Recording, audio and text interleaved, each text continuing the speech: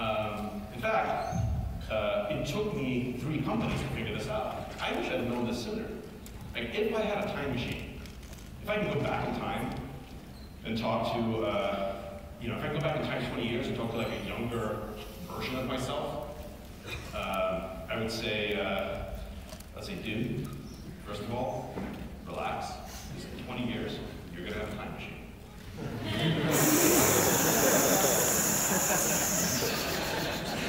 Second of all, fucking make something for yourself right now.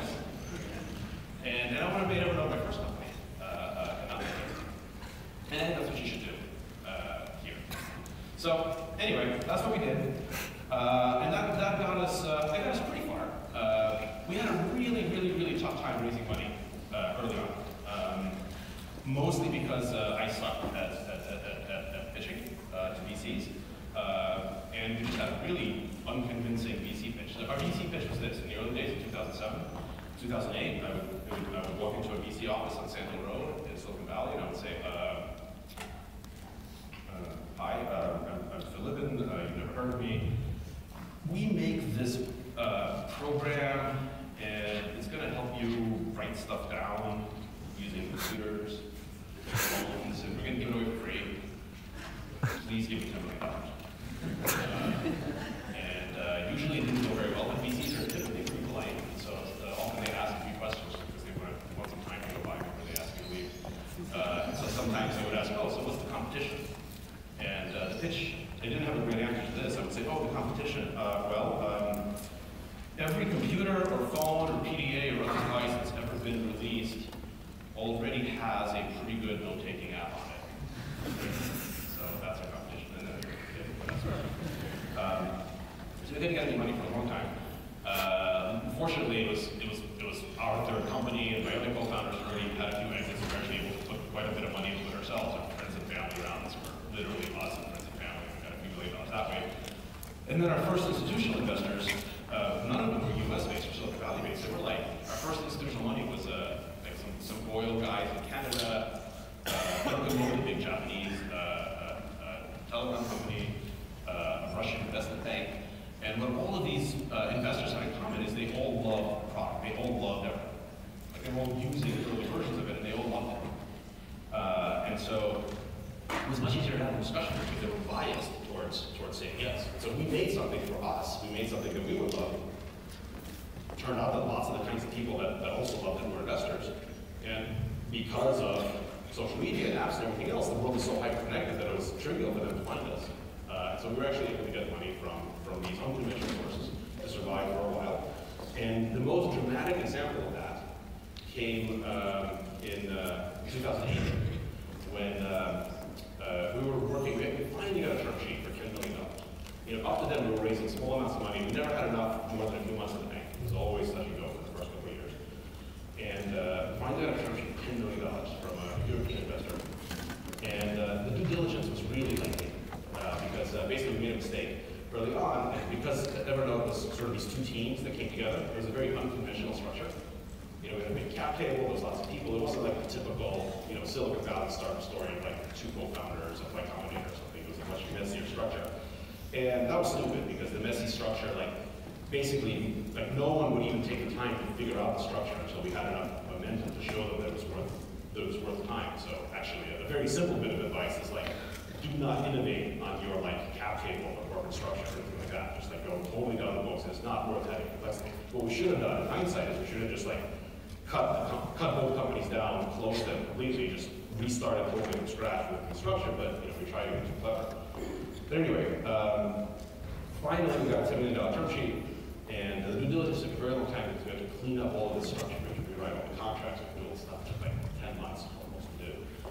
In the meantime, we couldn't talk to any other investors, and so our cash supplies were steadily dwindling.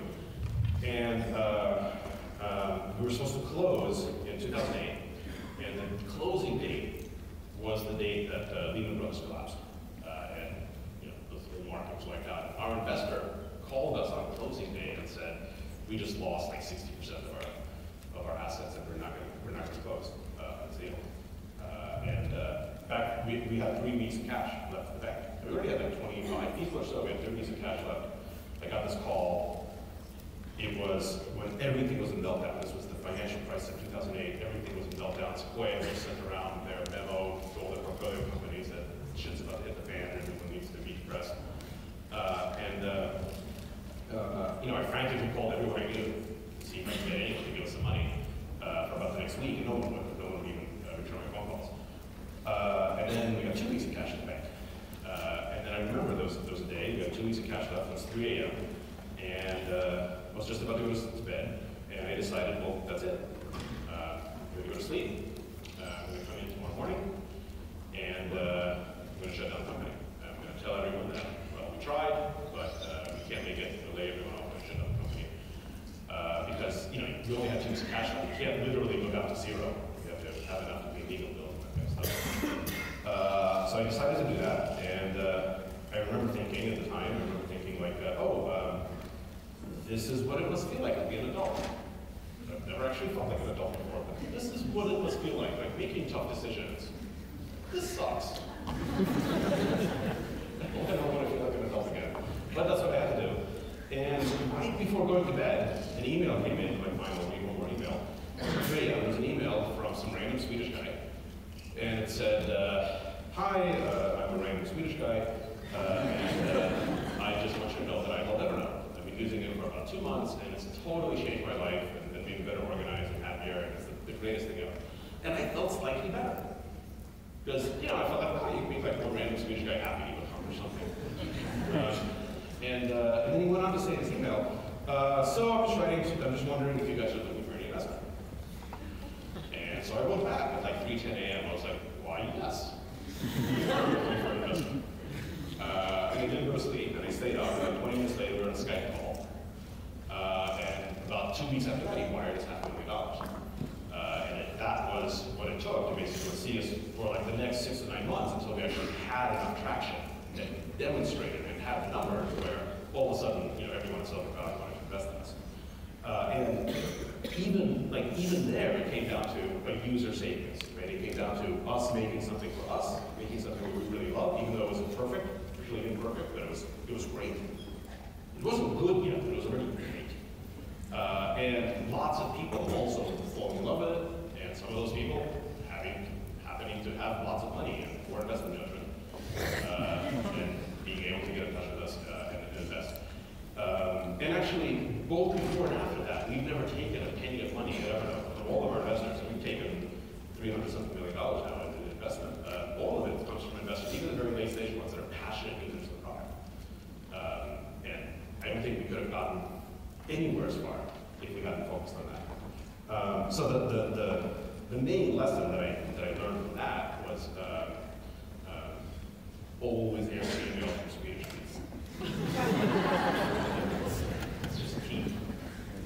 If you learn nothing else from this talk, it's big one.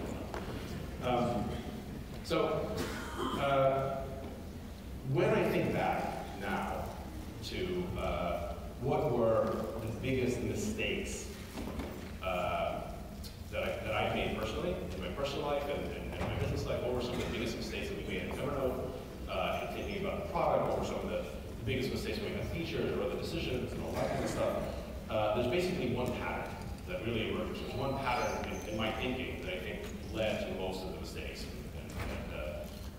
This is probably the main thing that I would want to tell myself in that time machine 20 years ago thing, which is this. Humans have a really big negativity bias. This is pretty well established in lots of different ways, but basically it comes up to this. You sound smarter when you say something negative than when you say something positive. You sound smarter when you criticize something than when you praise it. If bad news travels faster, it's stickier, it's more difficult. There's all sorts of business methods. There's sort of cognitive science reasons, which in a very, really, really simplified and not particularly scientifically accurate way, you can think of as sort of the lizard brain hypothesis, right, where you've got portions of our brain, like the amygdala, which handle sort of fight or flight reactions, are really wired in because they're evolutionary, very old, and deeply connected, whereas some of our higher cognitive functions that handle strategy and language and things like that are much younger. There's all sorts of reasons for it, but basically, we have this vast negativity bias. And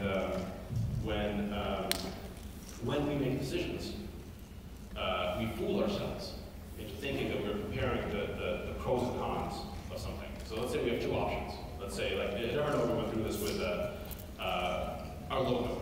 You know, we were making our logo. We had a few different designs, and one was an elephant, and there was two other very generic designs. And you know, we're trying to compare to make a decision. And so we pretended that we were comparing the pluses and minuses of each logo. But when you do that, what you're really doing is only looking at the minuses, only looking at the downside, because of the negativity bias. It's a very strong negativity bias. And the more people in a room, the worse it gets, because then the herd instinct kicks in, everyone is trying to look smarter than the next person, everyone kind of crosses their arms and kind of goes like this. It just says like asinine stuff. But it all sounds pretty good because it's mostly negative. And so, you know, we went around the table talking about the logo and about the elephant one, we heard stuff like, oh yeah, we can't make it an elephant because elephants are big and bulky, and so if our logo is an elephant, people will think that we're like big and bulky. Somebody else said, well, we can't make it an elephant because elephants are sacred in India, so we would be offending all Indian people. And somebody else said, oh, we can't make it an elephant because there was a company in the 80s that sold floppy drives, floppy disks, whose symbol was an elephant, and if people would think that we made floppy disks. All sorts of kind of like random reasons for why not do it. But this happens in every decision. When you're trying to compare positives to negatives, you're really comparing negatives to negatives. And you wind up making a decision that isn't the most good, but that's the least bad. And making decisions that are the least bad is exactly the wrong thing to do if you're trying to be a startup. Okay? Because your job as a startup is not to be safe. It's not to mitigate risk. It's not to reduce the chances of failure. It's just to increase the chances of being sharply excellent. So you have to force yourself to make decisions based on what's the most good, not what's the least bad. And the only way to do that is to, well, the only way that actually works for me is just to literally force yourself to only look at the positive outcomes and decide based on what's the most good. So if we're deciding what product to work on, don't think, well, what happens if we screw it up? Think like, well, what does the world look like if it's super awesome? Instead of asking, like, what happens if it goes bad? Ask, what happens if it's great? And make the choice based on what the best of the greatest outcomes are. Knowing full well that you're not just for risk, and maybe you're more likely to fail, but as a startup, your job is to fail pretty quickly and get out of the way and do something else, or make something important, make something worth-changing. And I think I understand that slightly better now than in my first company or my second company or even Evernote. But that would be the most important lesson for me. So anyway, now I am no longer the CEO of Evernote, I'm now the executive chairman. I decided, I've been talking for a while at Evernote about how we're building a 100-year startup. You know, we want to make a company that outlasts the people in it, that's still making innovative stuff for 100 years. And a big part of that is assembling the right team. And you know, a couple of years ago, I realized that I wanted somebody to come in that was more passionate about running a company at scale, and I wanted to focus on the earlier stage puzzles. So we looked for a CEO, we made the transition, and I am super happy at this point to be spending most of my time being a partner at Channel Catalyst, which is, to be honest with you, kind of a Goldilocks ideal job for me. Like, I still can't quite believe that this is the opportunity that I have, because it lets me do exactly what I want to do, which is work with small teams of highly brilliant nerds, walk through walls together, be there at the moment of inception, create something awesome, and solve the early problems, the inception problems, the scaling problems. And that's really what I do. So I really hope to be able to work with any of you here that have those kind of ambitions. I said, I want to end with this, that when we started Evernote, we took advantage, we got really lucky, we took advantage of this platform opportunity, right? So we were starting it just as smartphones were getting really big, and all of the new platforms launched, and we were always the first app on these platforms. And for the past 3 or 4 years, that opportunity hasn't been there. I think it's back. And if any of you are making companies, I think this opportunity is back. But it's not on apps anymore. I actually think apps are kind of dead at this point. I think the next platform opportunity is in things like conversational UXs, conversation user experiences, and AI. I think lots of things are going to start happening over the next couple of years. Lots of new things launching, like the Amazon Echo being an early example, and Siri and stuff that Google's coming out with being great examples, and Slack, which is going to be launching, app stores and all of the other messaging and chat clients, which are going to open up and the APIs. That is, in my mind, the next app opportunity. I think bots are the new apps. And when I look at some of the new stuff now, like when I held the Amazon Echo in my hands for the first time a couple of months ago, and I kind of interacted with it, kind of stupid as it was, I had the same kind of moment as I did when I first held that iPhone in 2007. Like I saw that screen, I saw all the lights go green, and I could like see the next 5 years, I think, of where this industry is going to go. And I think the next several multi-billion-dollar companies are going to be created doing things in conversational UXs and AI, basically reinventing how we interact with technology in a much more natural way. So I'm hoping to be able to participate in, invest in, help nurture several companies that come after Evernote that do this. Thank you very much.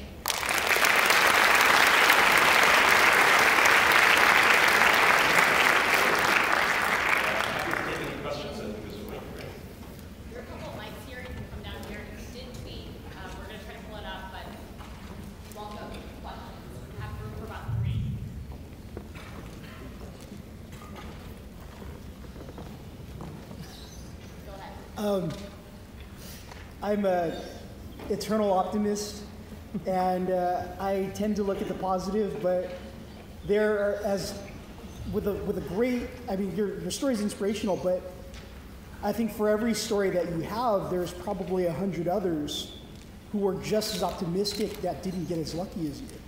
So how do you balance being that optimist that sees the positive and wants to maximize the good, while being realistic and minimizing potential risk? Well, what risk? I mean, seriously, so obviously luck plays a huge part of this. I think anyone who's had any measure of success has also been lucky. Like, I don't think there's any company or person out there that is successful in any way. They can be like, no, luck has nothing to do with this, I earned this. Like, luck is always a major percentage, a major player. And there are lots of people who are super hardworking and very smart and just don't get the breaks and aren't successful. So of course that's a true statement. But the question is for you, if you're in this room, what is risk? I think risk is wasting your time. Risk is like wasting your life. Risk is like not doing something that you think actually has a chance to move the world in a positive direction. Like, that's the risk. Like, the only real cost is opportunity cost. And I mean that in a literal way. It's not like starting in an interesting startup and then having it fail because you got unlucky is bad for you in any way. There's no penalty for failure. You're still just as employable as you ever were, if not probably more so. You made great relationships, great contacts. You usually get paid along the way. That's why there's people like us that are investors that actually give you money to pursue something crazy. And when we're investing, we're not looking for something safe, right? As a VC, I'm not looking for you to lose my money slowly. Right? I'm looking for you to have a small chance to make a massive impact. And I know there's a small chance, and I know that I'll probably never see that money again. So there's not a whole lot of risk to you, other than doing some bullshit thing because you happen to think that it's safe, and 20 years later saying, man, I wish I had that time machine. So yeah, very small chance of actual success as an entrepreneur. Very small chance of like massive financial success, but doing something that you can feel good about that has high impact is almost a certainty, if that's how you approach it.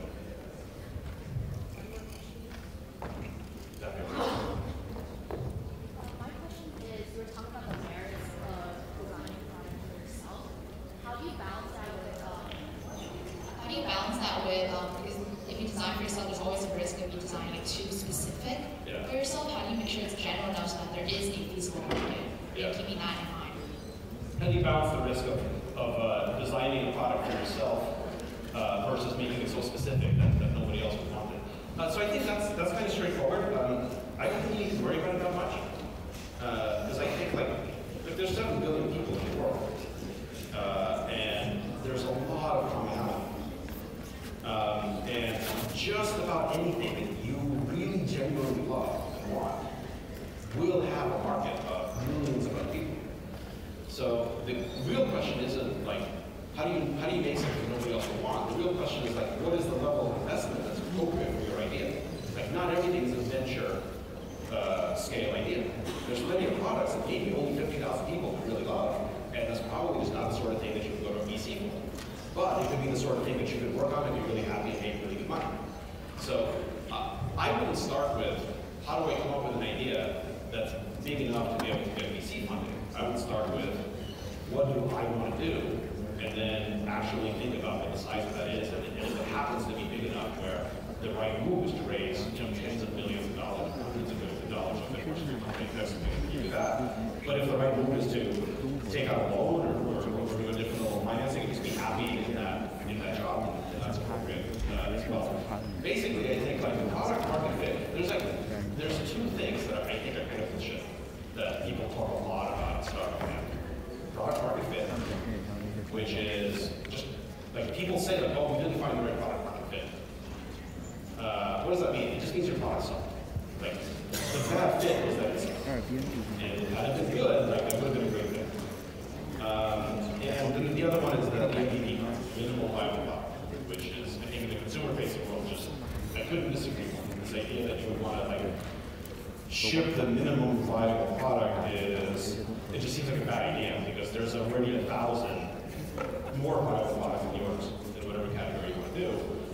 If anything, you should be looking for not the MVP, but I don't know if we talk about it as the MVP, the minimum awesome product. Like, what is the least you could do to make it awesome? Not awesome in everything, but like awesome in one particular thing. And then you ship that. And if you make it for yourself, you can get to the minimum awesome product much faster because you'll be able to iterate it much more. So if you have an idea for a product that you think you would really love to use yourself, but you honestly think it's not big enough to make as a company, like I want to hear it. I've never actually heard an actual idea like that. I've heard people concerned about that, but no one's actually said like, so here's what I'm thinking, and I would really love this, but I don't know if it's a product. You're like, okay, and then you explain it to me, like, yeah, you're the only person in the world that would want that. Like, I've never actually heard that idea, so I wouldn't worry about it too much. Do we have? Good. Great. Thank you so much.